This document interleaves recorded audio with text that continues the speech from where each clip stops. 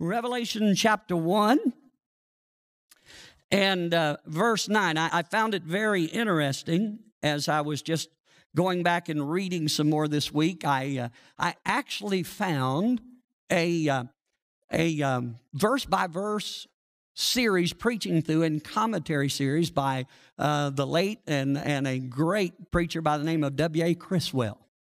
He was the pastor of a little struggling small church in Dallas, Texas, of about 65,000 people or so. And I didn't even know it existed. I came upon it on Amazon, and I got it in, and I thought, man, this is great. I got it. I'm kidding you, it's about that thick. I mean, it's just huge. And I'm looking at that thing. I'm going, man, this is cool. I can't wait to steal some of his points and make sure they're mine and, all that kind of stuff. And as I opened it up, Steve, and I looked at the chapter, I hadn't read it. I just opened up this morning just to kind of look through it real quickly. I was just doing some devotions. It's on the first chapter. He preached 19 sermons on the first chapter. So when y'all think I preach a long time through a book, I'm only doing 3 sermons on the first chapter. 19, I about passed out. Now I got to go out there and find all the other volumes because I'm going, if I've only got volume 1, that's only 1 chapter. Lord, have mercy. Am I going to be able to find them? But understand, there is so much meat in this book. We could be here 10, 11 years and still not exhaust it all. It's written to change our perspective. It's written to get us out of time and focused again once on eternity. It is written, there are solemn warnings about what's going to happen to the lost. Revelation is a book that tells you what's going to happen to the lost and what is coming. We all know what took place on September 11. There were 19 terrorists, 4 planes, twin towers of the World Trade Center, the Pentagon, and an open field. Nearly 3,000 people would lose their lives. Now, what if for just a moment you had known about all of that with absolute certainty on September 10, 2011? What if you'd gotten information on the afternoon of September 10, 2001 about what was going to happen the next morning? What if your wife or your son or your mother or your brother-in-law was going to be on one of those planes? Would you not do absolutely everything within your power to use the information that you had received to help people to avoid the fiery devastation and destruction that was coming? Listen, all the antennas up. Something is coming that is going to be infinitely worse than 9/11. Eternally worse. The judgment of God is going to hit this planet one day. God has given information in the past. That information has helped people escape the coming destruction. And there have been times when people made powerful use of what God revealed about the future.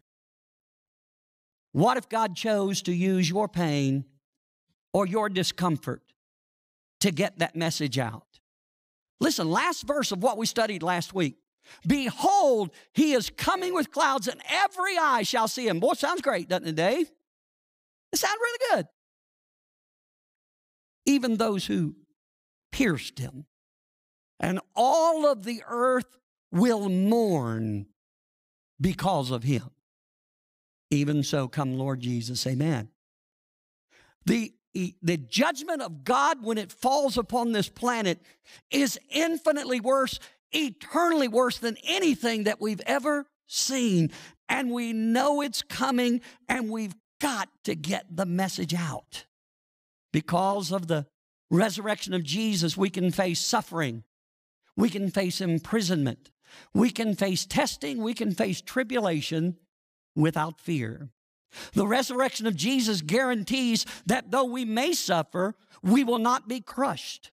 Though we are tested, we will not fail. And though we face tribulation, we will be preserved. Though we die, we're going to rise one day. Revelation chapter 1, verses 9 through 11. I, John, both your brother and companion in the tribulation and kingdom and in the patience of Jesus Christ, was on the isle that is called Patmos for the word of God and for the testimony of Jesus Christ. I was in the Spirit on the Lord's day, and I heard behind me a loud voice as a trumpet saying, I am the Alpha and the Omega. We would say the A through the Z, and it's just not to make a blanket statement. Here's what he's saying. Whatever the A through the Z, whatever letters you use to put any kind of thought together, I'm over all of it. And if I'm left out of it, you're left out of it. So I'm just not an afterthought. I'm just not some guy that's saying I'm the grand poobah. Anything that you can think up in rational thought and put a word and sentence together, I ought to be included in it. Because that's who I am. I am the Alpha and Omega, the first and the last. What you see, John, write in a book and send it to the 7 churches which are in Asia. To Ephesus, Smyrna, Pergamos, Thyatira, Sardis, Philadelphia, and to Laodicea. Now, let's kind of walk through this verse by verse for just a moment, and then we'll draw some 4 points off of it, and we're done. When we look at what John is saying, John comes on the scene, and he says, listen, he doesn't use his apostolic authority. He's not into titles. What John understood, what we must understand, is that our testimony is much more important than a title. And John understood it, and so he calls himself a brother. We're brothers in Christ.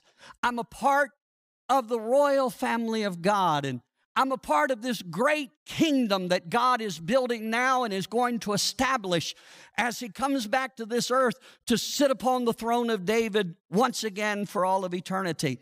I'm a part of the patience in waiting.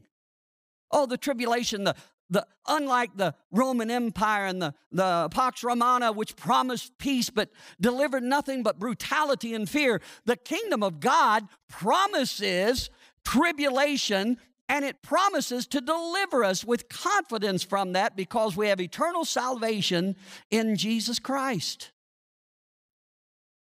Now, John makes it clear why he is on the Isle of Patmos. Now, remember, Patmos is a little salt mine. It's a volcanic island. It's about 45 miles due west of Ephesus, which was John's own headquarters. And he has been banished to this 6-mile by 10-mile salt mine. And there he has been banished to spend out the rest of his days serving the Roman Empire as a slave, until he dies from the labor, the exhaustion, or he just simply dies from old age.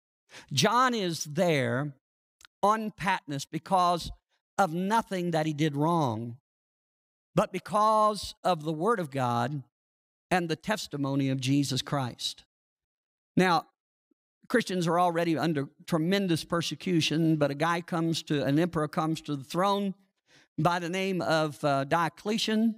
And Diocletian was the first, not the first to call himself that he was Lord, but he was the first to enforce it. And if you would not bow and call him Lord, if whatever town you lived in, if you did not go to the marketplace and a place set up there, or maybe to the arena and or to where they did dramas and plays, every year you were required to go there, and you were required to light a candle and burn incense. And in doing so, you just simply knelt one knee down and you declared, Caesar is Lord. Caesar Diocletian is Lord. And John said, no, we're not doing that. And because of it, and through, again, I think the providential care of God, he is not executed as many of the other disciples have been. John is banished. John was one of the most popular at the time, and I'm assuming, I'm going to read in a little bit of history. It's not recorded, but Diocletian thought, let's just get rid of him. I'm not going to make a martyr out of him and give them somebody else to rally around. Let's just put him out on an island somewhere, and in 6 months he'll be a forgotten afterthought.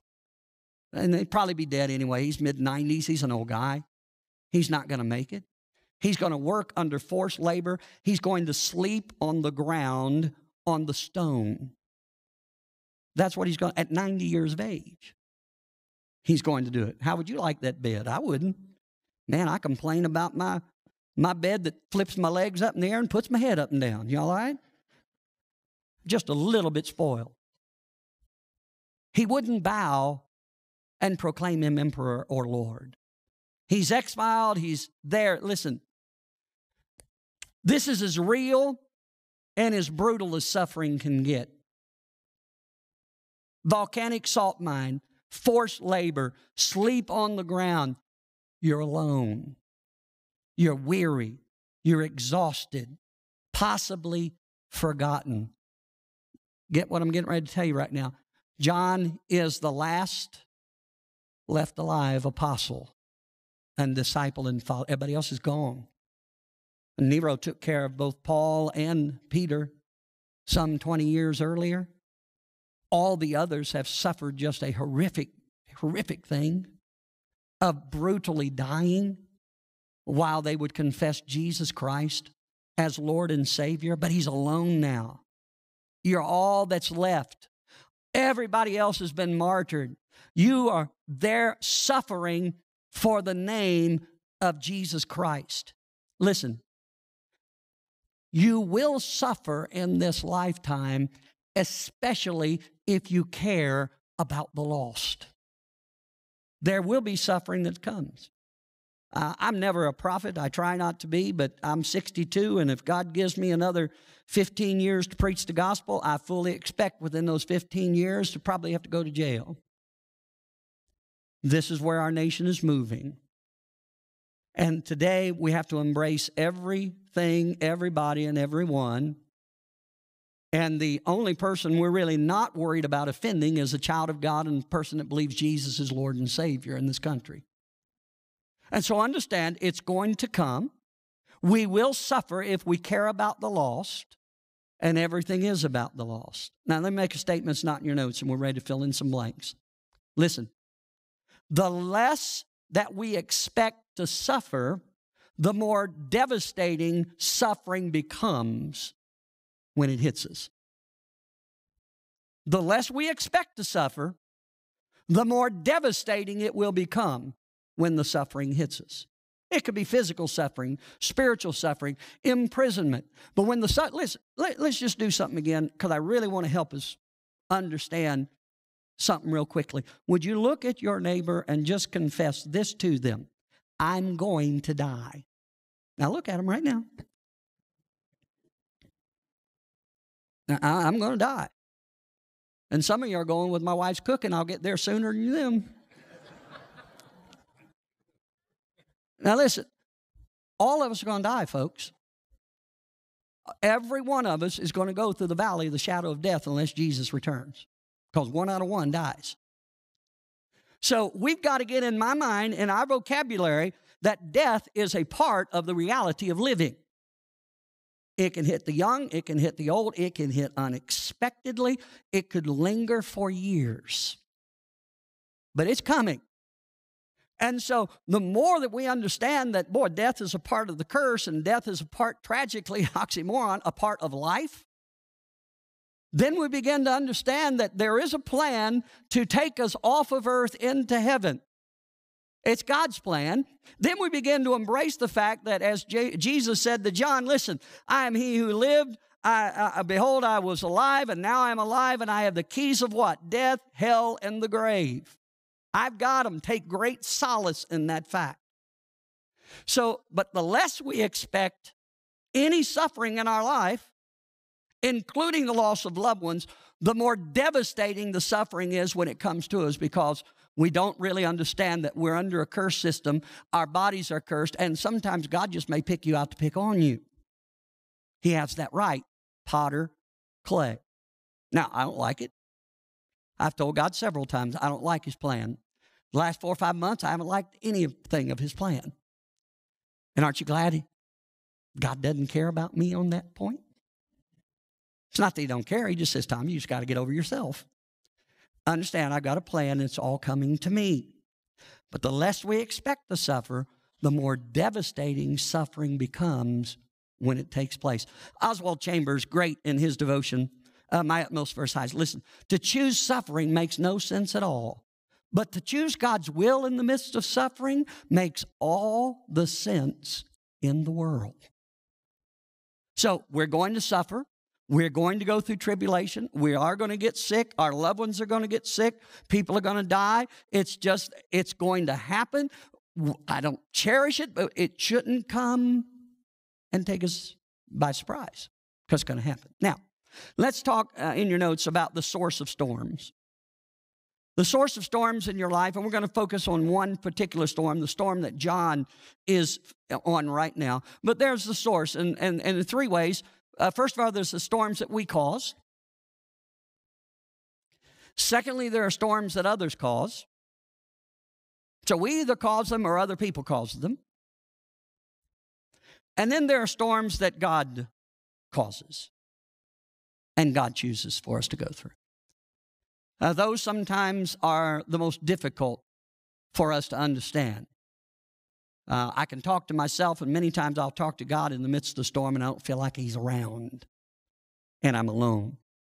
Now, in your notes, number one, about storms. We're going to focus on the storm that God causes because John is on a salt mine, and God calls that storm.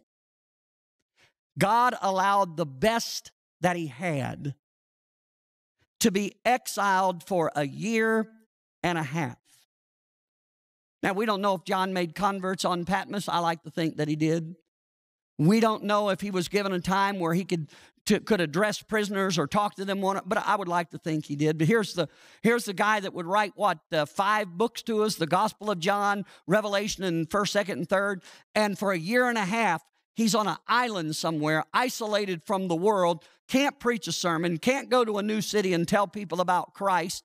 And he's the best that God's got.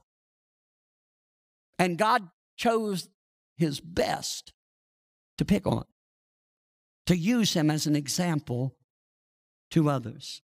So in your notes, we never know ahead of time the plans God has for us. We don't know those. And the classic example there is Job, but for the sake of time, I don't have time.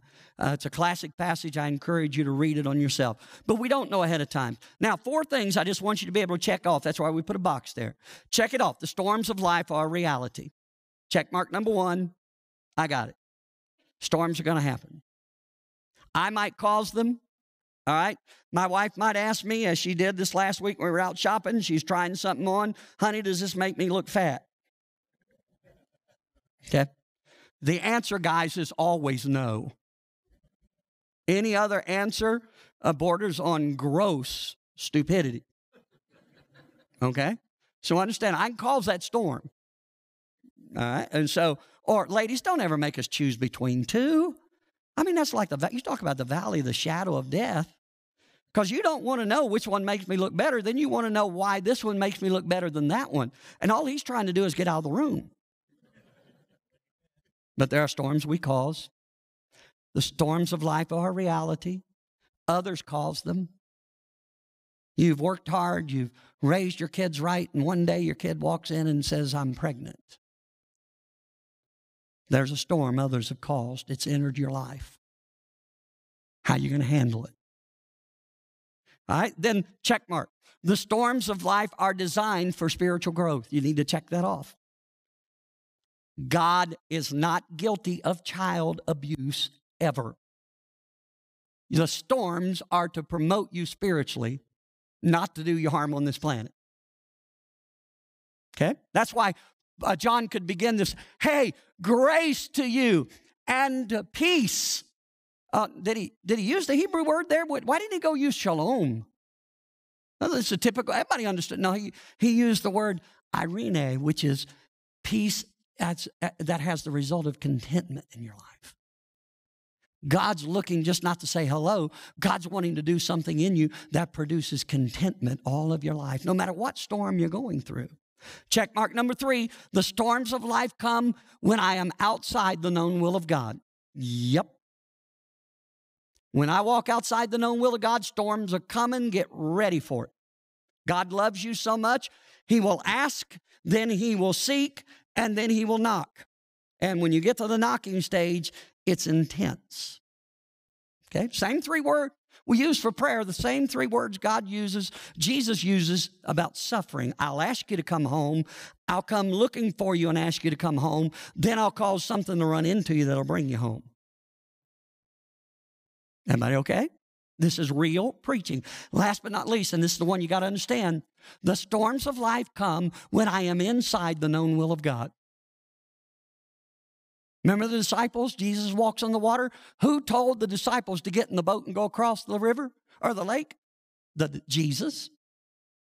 They were doing exactly what the master told them, exactly what the master said to do. They did, and now they're in the midst of a storm in the middle of the lake, and they're getting ready to go down, and Jesus comes walking on the water. Didn't do anything wrong, perfectly in the will of God, and storms started coming.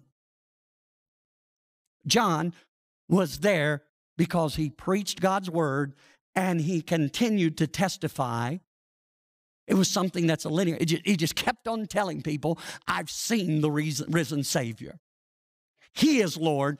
I'll never bow to an earthly potentate or king. Jesus is Lord. Secondly, a vertical perspective will keep us from horizontal panic. A vertical perspective will keep me from horizontal panic. Anything I can see through these eyes and all the scenarios I can create up in my mind, if A happens, then B will happen, and we'll get C. All of a sudden, the enemy starts running through my mind and my conscience, and everything is going crazy. And if I don't remember to look up, because my strength is coming from Him, I will live a life of panic. And the old nasty stress word comes into my life. Remember the old songs we used to sing? Wherever He leads, I'll go. Wherever He leads, I'll go. I'll follow my Christ who loved me so. Wherever He leads, I'll go. And then the verses start, it may be through the valleys. And it just lists a whole bunch of stuff that ain't really good. And yet for 40, 50 years of my life, we do it at invitation time. Wherever He leads, I'll go. And then He leads and we don't want to go. Understand, if I keep my eyes on Jesus, I'll begin to understand horizontally what's happening. There's a scripture there, Philippians 1:29. It says this, for to you it has been granted, that was to receive a gift. On behalf of Christ, listen, not only to believe in Him, but also to suffer for His sake. It's been given to you as a gift to suffer. Well, you imagine Christmas coming up? We got all kinds of gifts here. They're all around. And one of those gifts that God wraps, when I take the bow off of it, it's called suffering. I don't know about you. I'd be doing what my wife does and all my grandkids do and my grown daughters still do. They'll get under the tree, shake them babies. How heavy is it? Everything. They want to know what's inside that. They're trying to guess. Listen, I probably wouldn't open any gifts if I knew one of them had suffering in it. I'd probably just say, no, thank you. But see, we don't get that choice. Suffering is a required course. It's not something you test out of or opt out of.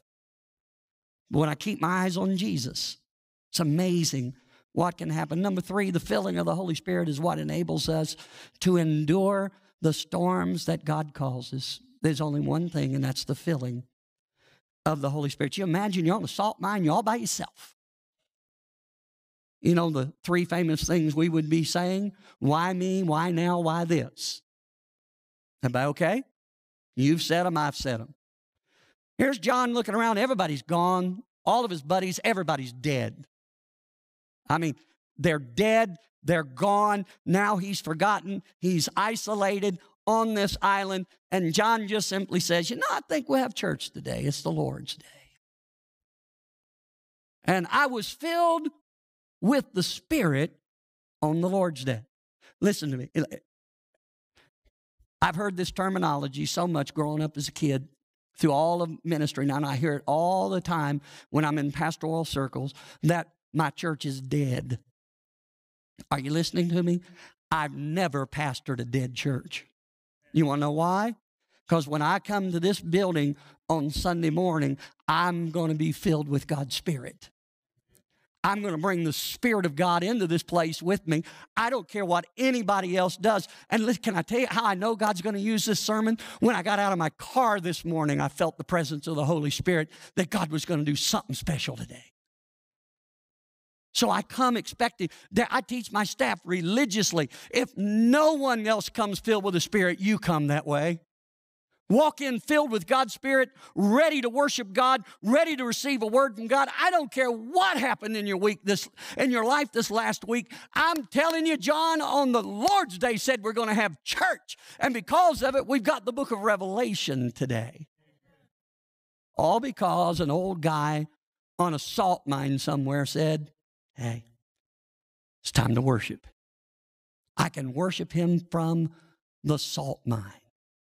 The most precious psalms that we have of David, you know where they were written? In a cave. When he was hiding either from Saul and or his own son Absalom, who was trying to kill him.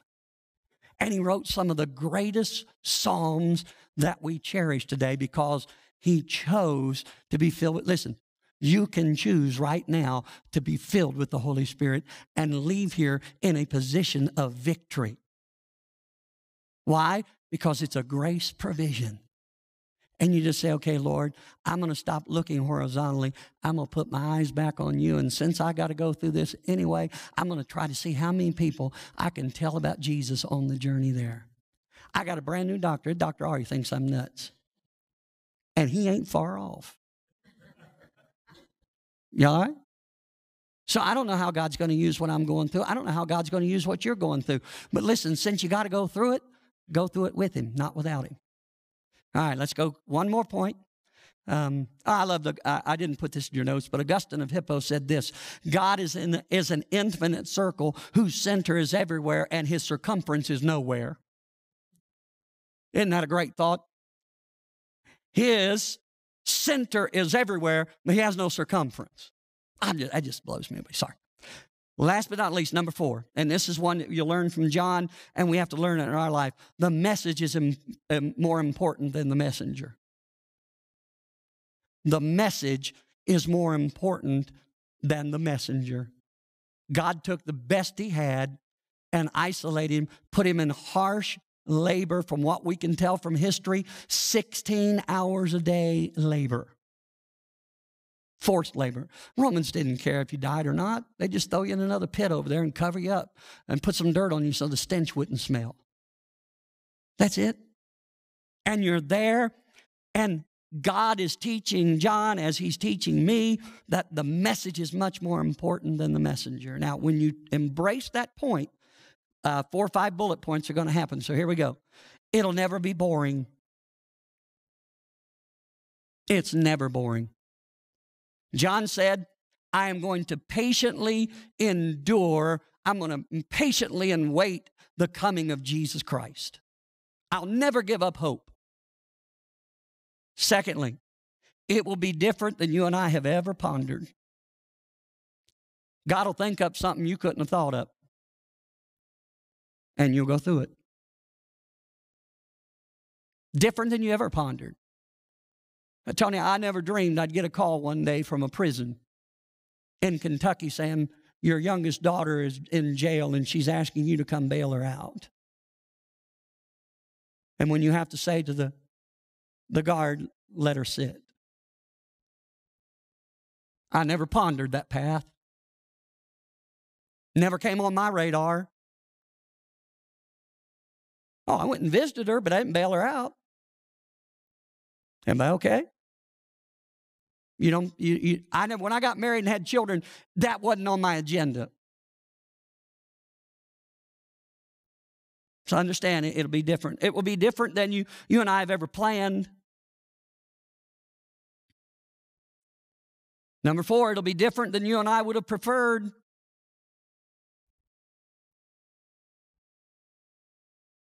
See the things, how many guys, listen, Guys, let's take a survey real quickly. And I know you'll be honest with me. How many of you prayed this prayer over your family? God, if something bad's going to happen, let it happen to me. Just let it happen to me. And what happens when it doesn't happen to you? Is God still God? Is God still in control? Am I still supposed to trust Him? Am I allowed to tell Him I don't like His plan? Is He allowed to say back to me, it's okay, I got it under control? Mm-hmm. So understand, this suffering John's going through, he can walk through it with the Holy Spirit, and because he chose to, by the way, he left the Isle of Patmos and went into the third heaven.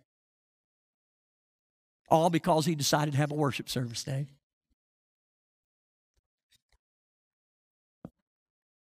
John clung to Christ's promise to return and His promised abiding presence.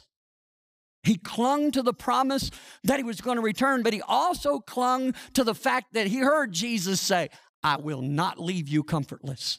I'll never leave you as an orphan. My presence will always remain with you if you're following and you're a part of the fruit of the Spirit. Father, take this simple message, drive it home, change lives today. Lord, I believe you changed decisions that maybe people were going to make today. And they said, no, I'm back in God's word. I'll never make that choice. Maybe you gave hope to somebody today that they could be forgiven of their past and that you'd be with them in their future. Maybe you'll use this to heal a home today, a marriage today. Father, sometimes I don't get to see the fruit of a message, but I know when you got it, and I know, God, when you're going to use it. And I thank you. Change lives, I pray, in Jesus' name. Amen. Stand with me if you will.